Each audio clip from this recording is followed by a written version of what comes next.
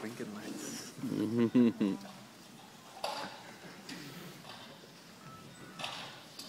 Okay, so here is my robots. They have just landed on Mars. For this demo, there's going to be a human in charge of this swarm, me, Penguin. And the first thing we need to do is get the robots away from the landing site. So I'm going to ask this one to lead its colleagues out into the wild red yonder. Hey, down in front. Down in front. I think they're saying down in front. So the problem is that I need to carry this guy around because I've only got about 2 feet of range because of the Wi-Fi system. But let's all imagine we have a nice, smooth follow leader going on. I've never done this for my niece before. This is really kind of fun. The robots themselves talk to each other using infrared light. So if I can get them into a happy configuration, they can take care of themselves. And that's what I'm going to try to do.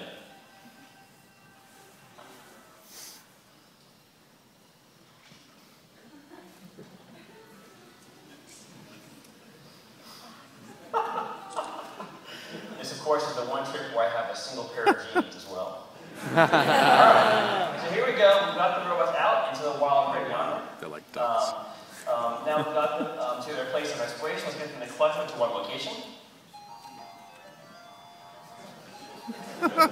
One of the joys of being the project manager is I get to pick all the music. So they're clustering. The way the robots are communicating is using infrared light. They're talking to their nearby robots. The range is about 1 meter. So the robots who are far away actually have to talk to their neighbors, to their neighbors, to their neighbors' neighbors to figure out which way to go. Having all of your robots in one place in Mars is a waste of a lot of taxpayers' money. So let's get them to spread out. There we go. All right, you're all nice and spread out. If you don't like where we are on Mars, we can switch to a flocking behavior.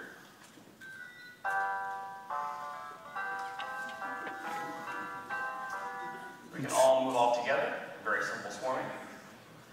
Let's rotate a little more. Off we go, flocking and swarming. Turns out getting them to stay cohesive. You see that they're kind of spreading out a little bit. Getting them to remain cohesive was really hard, turns out. I probably get that figured out in a few weeks. 9 months later, I had a nice paper on computing the boundaries of the network, which turned out to be step 1 of what I thought was 4 steps.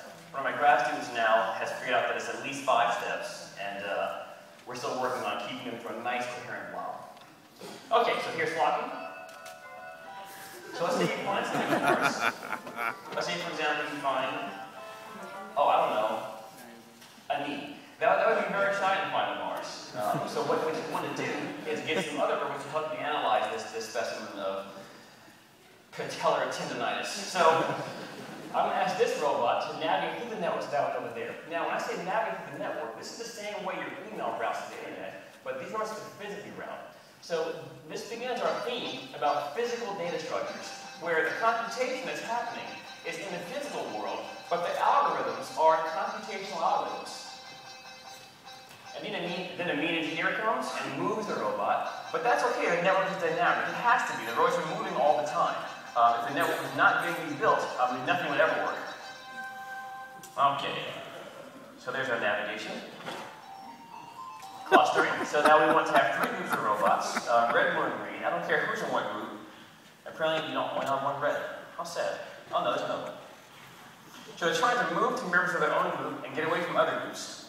So very much like junior high lunchrooms, you end up with 3 clumps of robots doing different tasks. If you wanted to, you could have them dispersed and have their tasks interstitially, but that doesn't make for a good demo. Okay. This is orbiting. I'm going to cheat and move the center. So let's say you have found something on Mars and you want to keep it safe from Martians or anything else that may be threatening your find. So the even-numbered robots are flashing their red lights and they're clustering around the source. The odd-numbered robots are flashing their blue lights and they're orbiting the perimeter. So as long as whatever is on Mars is scared of a 5-inch tall robot, you're in good shape now. And our last demo is my favorite. So for the computer scientists in the room, this is a physical bubble sort.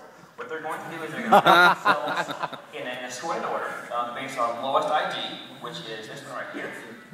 That's, by the way, how the leader is selected. The leader is selected not based on anything I do. It's based on whoever one is the lowest ID, which means, whichever one has never received a message from a robot that's less than it. Okay, so now I'm going to tell them to form a straight line. So all the robots with IDs, so every robot is going to figure out, am I the lowest? No, because I've got a message from robot 3.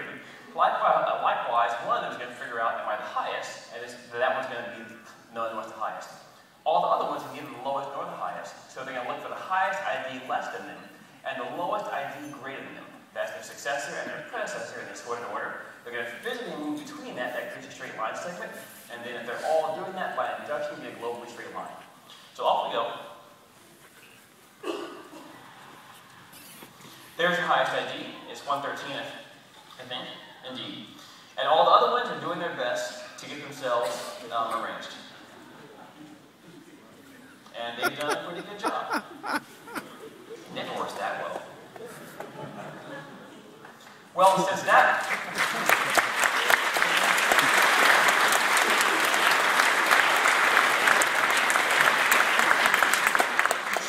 works so well, I got to do what any self-respecting engineer would do, which is mess with it.